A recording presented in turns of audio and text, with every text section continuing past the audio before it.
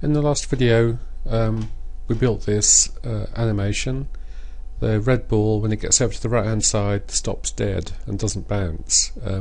In this video I'm going to show you how to make it change direction and bounce off all four walls.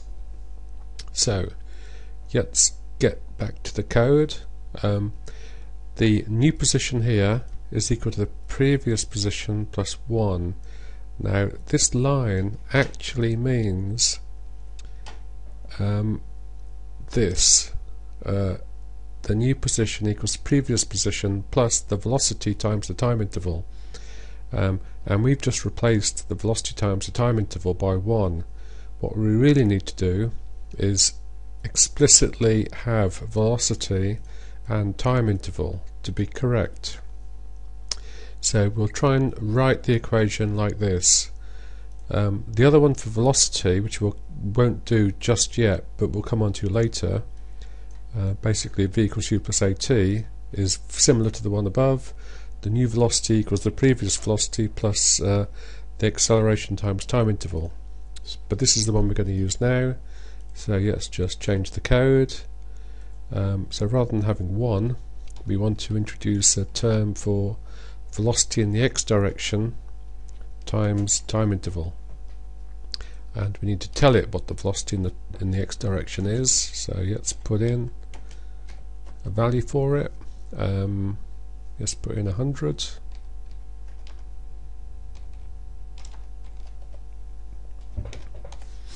Okay, so 100, and that should work now. Let's try it, save it, come over here, reload it, and there we go, a bit quicker than before, but the same thing happens. Okay, so let's make it bounce when it hits the right hand side. So if x gets to the right hand side, not only do we want the position to come back to 380 just in case it goes above, but we want the velocity Vx to be the opposite of what it was before. So if the velocity was positive here, then a minus sign is put in front of it and it becomes negative. That equal sign effective just means that the left hand side becomes equal to what was on the right. It's not a mathematical expression. So if Vx was 100 here, then it becomes minus 100 as it goes through this loop. So let's try that, save it and run it. Bounces on the right and goes straight off on the left, so we need to make it now bounce on the left hand side. So I'll just copy that code, and here we want to have, if x is less than, well, if I put, we want to have the radius as same thing as before. If the center of the ball is less than the radius, a radius distance from the edge, then we want it to bounce in the other direction. So let's try that.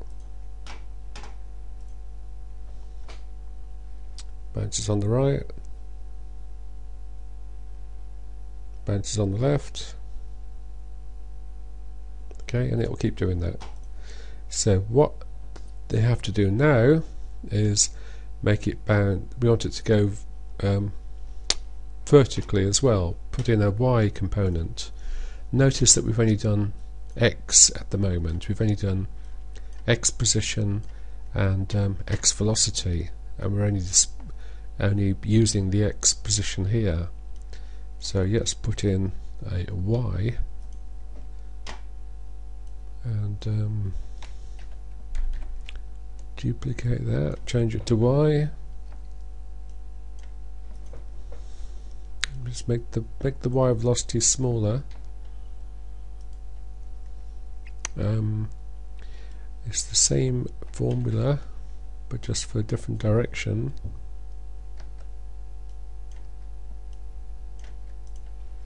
Okay, and that should, well, that's part of the way. Let's have a look at what happens now. Save it, reload it, and now there's a y component to the velocity.